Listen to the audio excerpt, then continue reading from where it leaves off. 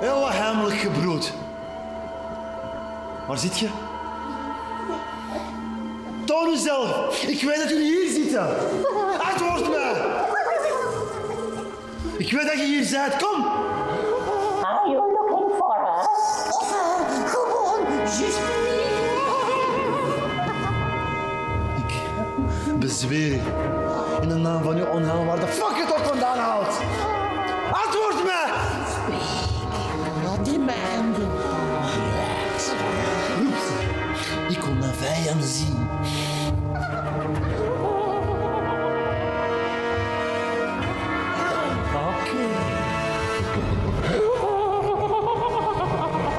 MEKBET. Beware. MEKDEF.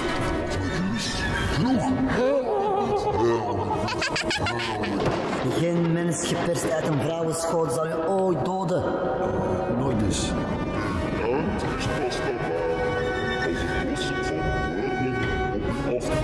Ik heb nog nooit een bos zien wandelen.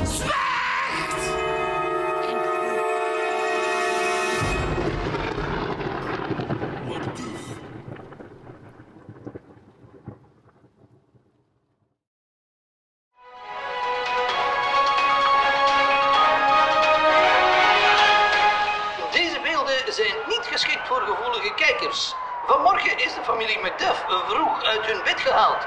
Ze werden op koninklijk bevel op gruwelijke wijze afgeslacht. Van de heer Macduff is tot op heden nog geen spoor teruggevonden, maar alles wijst erop dat hij het land is uitgevlucht. We spraken kort met onze nieuwe vorst MEKBET de Eerste. Kunt u de situatie wat duiding geven, sire? We zijn live op tv, hè? Ja. Luister goed, hè. Vluchten is laf. Het is voor schmetters, ja? En lafheid is een misdaad. Vindt u het uitmoorden van zijn familie geen overdreven zware straf voor iemand die wegvlucht? Ik vind u vooral een slechte journalist, ja? En ik zend het echt op links aan de kip. Kom.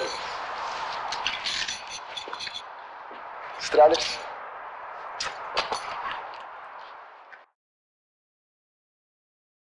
Ze werden op koninklijk bevel op gruwelijke wijze afgeslacht. Van de heer Macduff. Let's kill the bastards.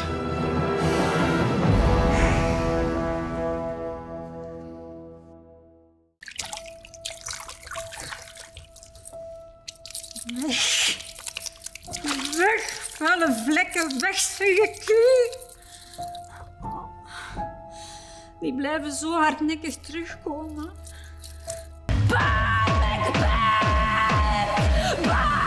Je bent een bange soldaat. En waarom?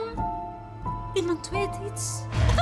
Niemand zegt iets. Niemand vraagt iets. Wij zijn vorsten.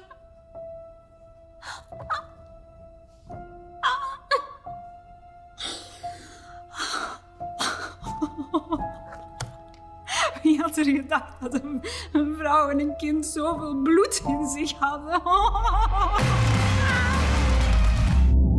Stop het met al uw gepraat, MEKBET. Jij bederft alles.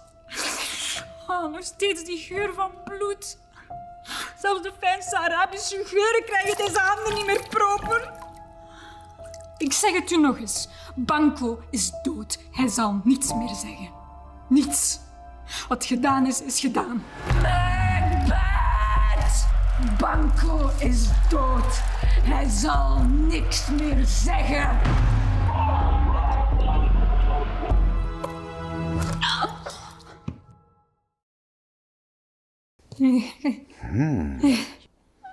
Dat is een huidziekte, geloof ik. Tja, een irritatie. Nee. Dat een huidziekte. Nee, het is gewoon belachelijk.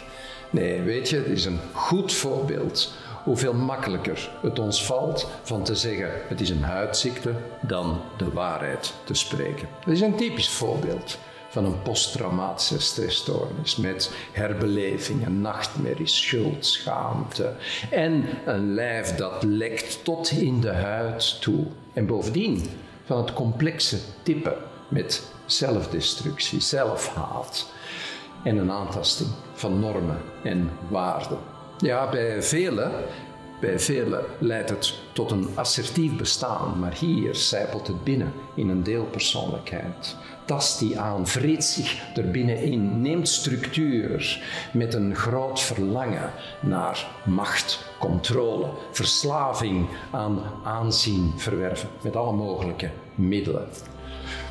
En dan plots zijn er die momenten dat zij ineens in contact komt met die werkelijkheid. En de destructie zich realiseert rondom haar naaste. En er niet meer uit kan. Uit die cirkel. Getekend door een angstpsychose. En met risico op allerlei psychopathologieën. Ja, vrienden. Eén grote raad. Praat er tijdig over. Praat erover, vrienden. Ja, maar goed. Ik moet zelf ook verder. Ja, nog een fijne dag. Tja. Hoe is de zieke? Injecteren met bleekmiddel en alle bacteriën zijn in eenmaal weg. Ja, laten we die duivel eruit halen. Geneeshaar. Kunt je echt niks verzinnen voor een ziek brein? Weet je wat, lezer dat diep geworteld verdriet uit herinneringen weg. En haalt het duivelskind eruit. Hierbij moet een zieke zijn eigen dokter zijn. Stikt heel uw medicijnkast waar de zon niet schijnt, ja?